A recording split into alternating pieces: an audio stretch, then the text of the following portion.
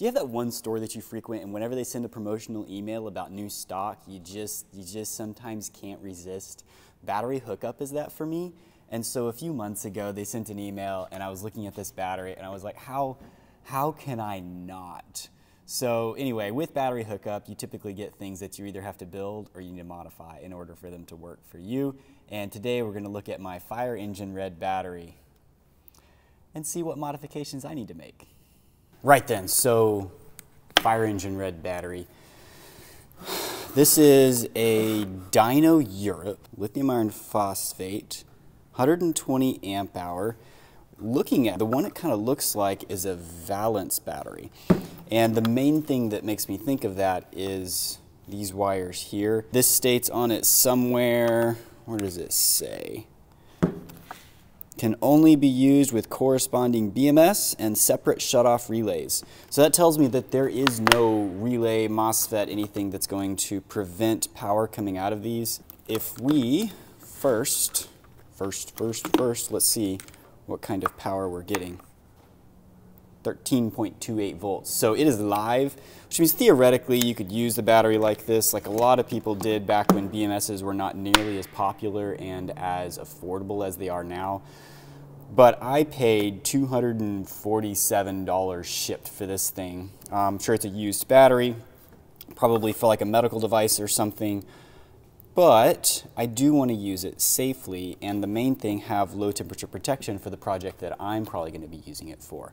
So let's tear into this and find out what's going up. It's got a little blinking green light. This says 2.2.2, and I have no idea what that means, but it looks like it's covering something up. Let's see what this is.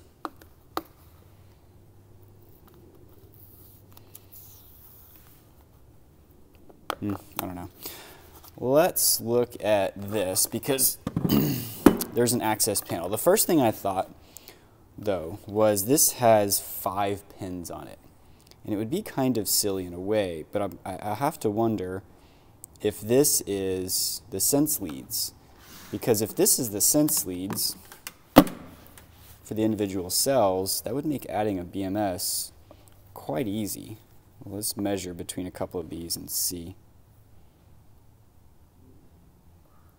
No, I'm not getting any voltage, so no good there. Let's go into this access panel here. Full speed.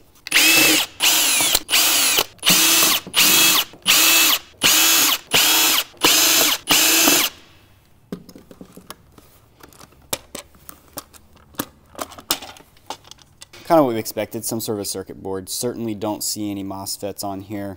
Lots of wires though. So let's pull this guy off, because I'm sure we won't be needing him.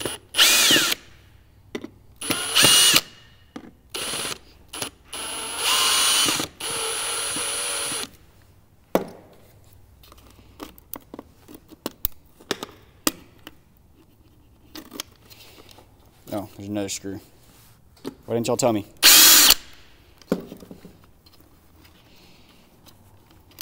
There could be live voltages in here, but, you know, only up to 12 volts. So nothing that's going to shock me.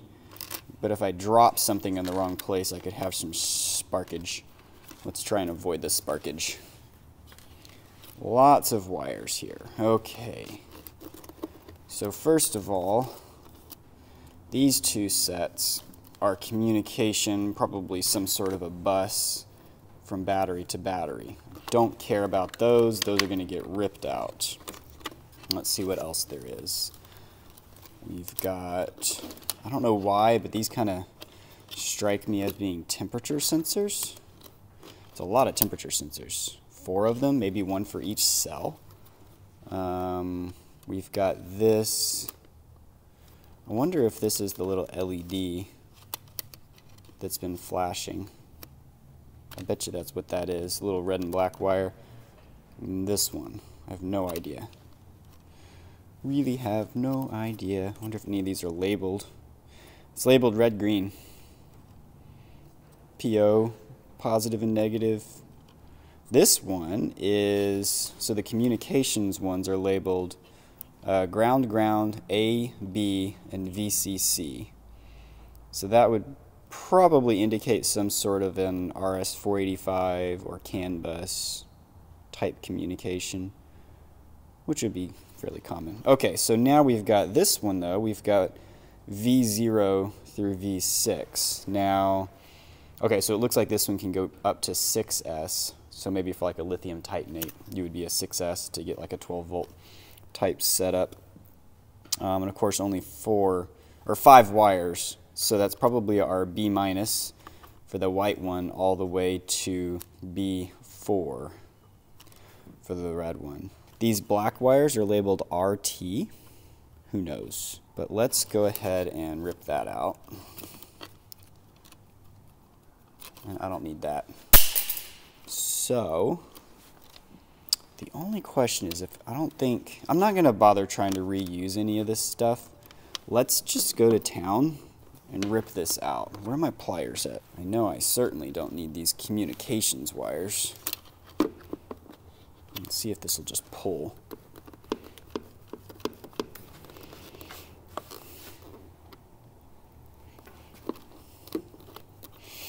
Could always cut them, but you know. There we go. Oh, yeah, I guess I'll cut it, because I don't think that's gonna fit through. I already ripped the thing to shreds anyway. It's actually got like a shielding cable and everything. Got my snaps. Don't suppose it matters where I cut that thing. Don't need that either. We'll go ahead and snip this one. After snipping those, I'll realize that there might have been some use for them and that I snipped them in the wrong place. Bending the plastic in here. Okay, there we go. Get rid of that. So now we've just got these. Definitely need these. Now, a BMS. We're going to need a BMS. So this is your standard JBD 4S lithium iron phosphate BMS. I use this in a lot of my own builds. It's got the Bluetooth dongle so I can see everything. It's rated for 120 amps. And I don't know what the capacity is for this, for being able to do draw, but usually a 1C discharge rate is standard. And so a 120 amp hour battery, 120 amp hour, or 120 amp BMS should be fine. I'm not going to worry about that. But I've got these sense leads. Now what would be really slick is if this harness matched up and I could just plug it in. So we determined, dang it, it's opposite. Because my white wire on this side is my B-. I suppose I could verify that. That's what it said on the board. Let's see if that's what it says with the multimeter. So I suspect, if I can get access to it here, that this one, okay, let's do positive over here. So this should show a positive like 13.5, I think is what we saw earlier. 13.28, okay. So if this was gonna work, I'd have to plug it in upside down into my BMS. If this works, the plug is much bigger. So from the get-go, see if this will come off. Because, you know, who needs a safety clip?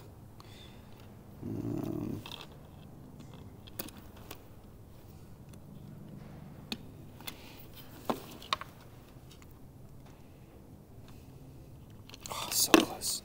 I wonder if I pulled these. Get off.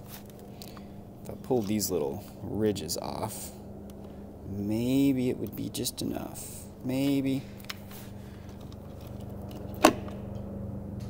While I'm not against rewiring things and splicing in stuff, just plugging the connector in is so much easier. Alright, so we are upside down. So I've got red wire is B4, and that's what it shows in the BMS here, so let's do that. Oh, so close. Oh, but you know what? Those, no, it's not going to work. I have to swap them. I suppose one option would be These pins are typically removable from the connector. I wonder if I could pop them out.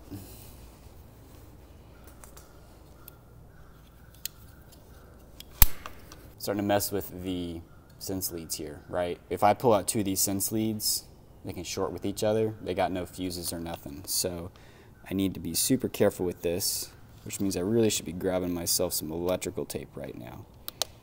But what I'm gonna do, because I guess, oh gosh, you're proving hard to get here. Okay, there you go. So yes, I can pull them out. I don't want to plug this in backwards into the BMS, which means I'm going to have to pull all of these out and then put them back in before I can actually check to see if it fits into the BMS. I'll commit to that. Today I'll be using white tape, not black tape. Still electrical tape.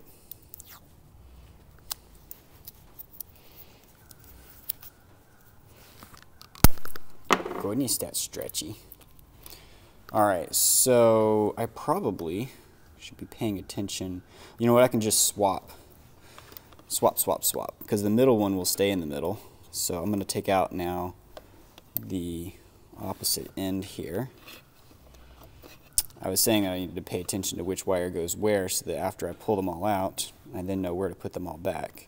But if I do them a pair at a time, I don't have to write something down. I don't like writing things down because I'm lazy and would have to go find a piece of paper and a pencil. Why would I have to find a piece of paper and a pencil when we're in the 21st century? Because my phone's being used to record me. Can't very well put it in my notes.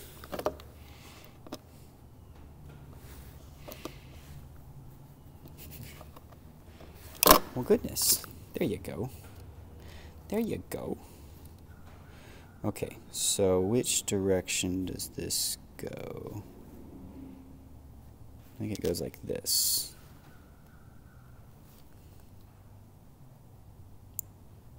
Ha, clicked right in. Let's put this one in.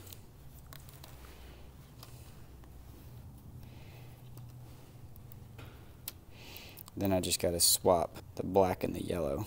It's interesting that they used white for negative when they had a black available.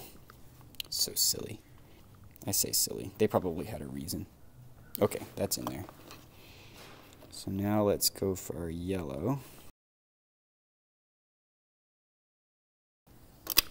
Oh, came out easier than expected. And our black.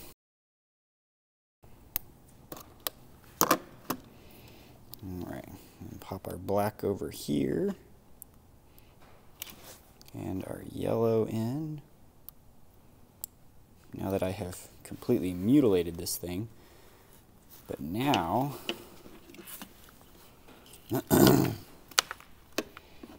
we have, I think it'll work, because the spacing seems right. Aha! Okay, so now I don't think this BMS will boot until the B- is connected. So with these BMSs, and really this is a lesson in BMSs in general, B-, and you can see that it's labeled here on the circuit board, and C-. This is what's called a common port BMS. So current in and out of the battery flows through this BMS. You've got MOSFETs in here, so you can see like this row on the right and this row on the left. One of those is for inflow of current, one of those is for outflow of current. And so you can actually control only outflow or only inflow on the BMS. So if you're at full charge, but you've got an inverter connected, you can still pull power from the battery, but the BMS won't allow power in, and vice versa. If it's all the way discharged, it will allow power in but not power out, which is pretty slick. There are also what they call separate port BMSs, where say you've got a C-, but you also have a P-. So your C- would be for your charging, and your P- would be for your power or your loads. And those are not nearly as common. You'll see those a lot if you ever do like recycled batteries with scooters or something. They'll have a separate charge port. A lot of times that's a much slower current that can flow through that, I don't really know exactly why they do it as two separate things. And it does seem like most of the ones nowadays are common port, especially since a lot of the BMSs are being built now for solar in mind, where you have an inverter charger and it's all one. You don't really have a P minus and a C minus needed. You just need the one. Anyway, so we need something here to connect to our battery minus. Battery minus, yeah. I could tear this whole thing apart. It's probably glued down and get access to the terminal up here before it reaches here. Or just rip this tape off. I could just run this BMS with the B minus straight to that terminal. And then I'll basically create a new battery minus that's through the BMS. Now, this could be dangerous if, I mean, this is a recycled battery. I'm not going to be letting someone else use this. But if someone did try and connect to the original terminals, then that would be before the BMS, and you don't have any protection for charging or discharging. So, just something to keep in mind. What would have been really slick is if my BMS was small enough to fit in the original cavity. I just had a thought. Okay, but yeah, if it would fit into the original cavity, that would have been really cool, because I could have just run my wires straight up here. No big deal. And connect it on. But you know what? That's fine. What we're going to do is we'll just mount the BMS some other place. Wish I had some like double stick tape or something. And we will run our B minus right there. So I think what I'm going to need is a 5/16 lug for this and to crimp on. Because that's an M8, which would be about 5/16. Hold on to that for me. All right. Because you know I must clear my throat before I start talking. I have found that 4-gauge terminals work well with these. These are, I think this is 3 10-gauge wires, which would make sense for 120 amps because they rate them at, you know, 40 amps a piece. I can math. So we're going to pop some insulation off of each of these.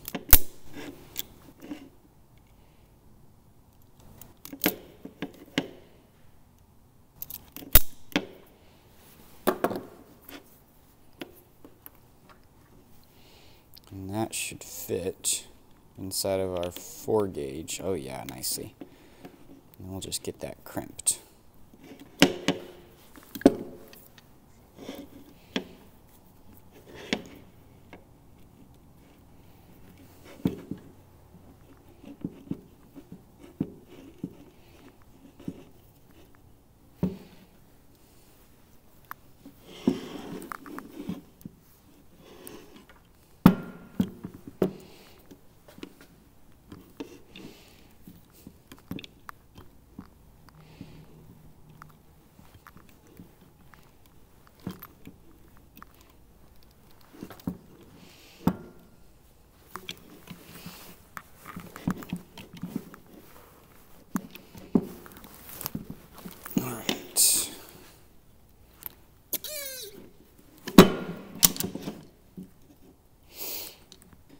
Only problem with this bolt is that it's a little bit long,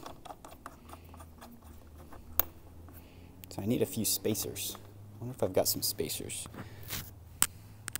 because you know I'm too lazy to go get a new bolt. I said I was too lazy to get a new bolt, and I walked over and I was like, well, is this a new bolt? This might work. That's like half as short. Let's see if it actually threads in though. Oh, look at that. Come on. Oh, that's right, though.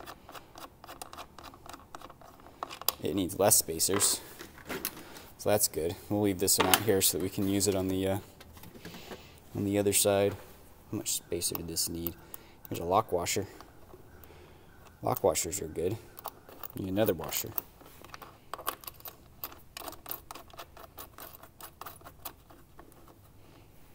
There we go.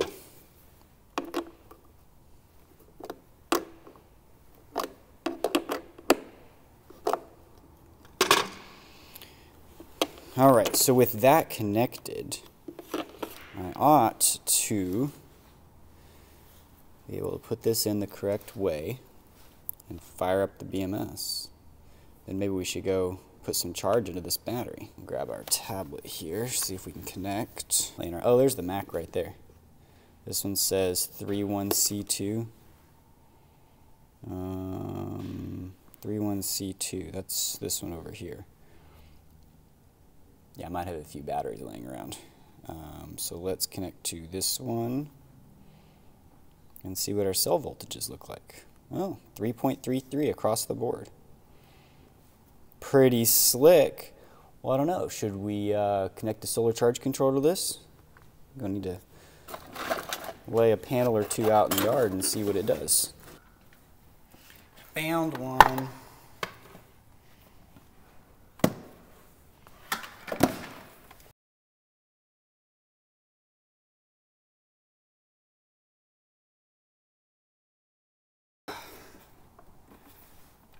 Grab a couple of these. Oh, goodness, why am I shocking myself? I'm not shocking myself, I'm just scaring myself.